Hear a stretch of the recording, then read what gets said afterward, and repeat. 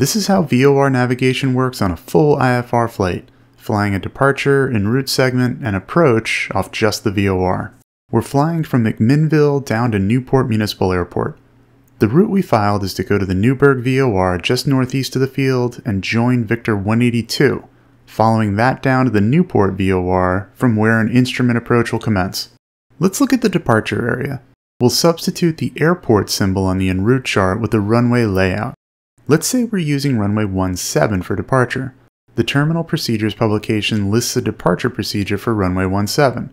It involves a climbing left turn to intercept the 183 radial from the Newburgh VOR and fly inbound.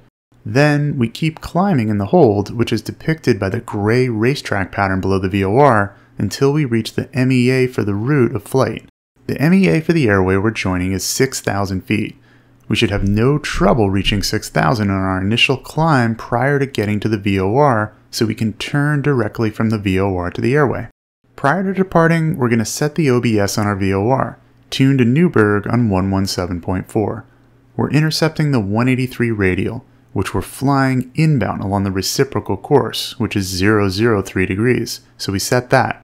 We take off and make a standard departure, which involves us delaying any turns until reaching 400 feet above the departure end of the runway elevation. Passing that altitude, we turn left as instructed in the procedure to intercept the radial inbound as we set it.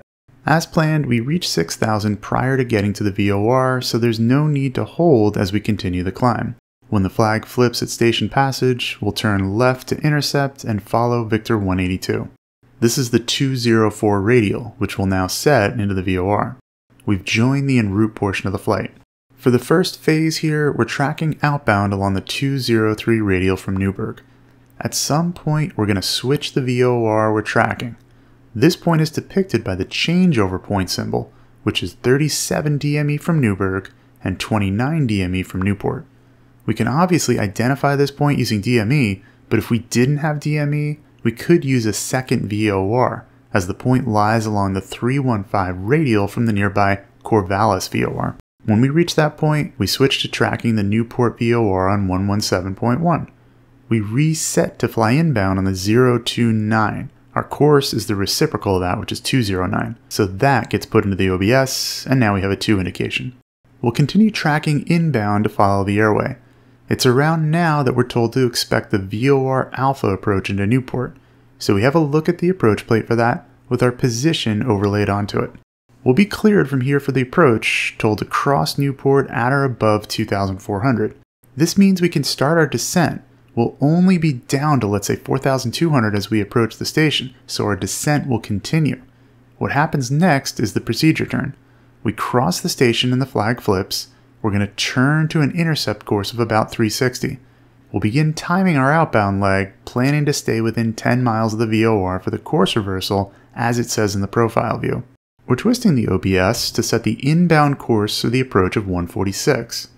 Now because we're flying the reciprocal of 146 going outbound here, the needle will be reverse sensing. Notice it's left of center, even though we need to correct to the right. So if you don't want that, you could twist the OBS to 326, what you're actually flying, but just know that you'd have to set 146 once you turn back inbound. For the procedure turn, we'll first turn to 281. We'll start timing 1 minute. We've already got the inbound course of 146 set up. After the minute, we make a turn to 101.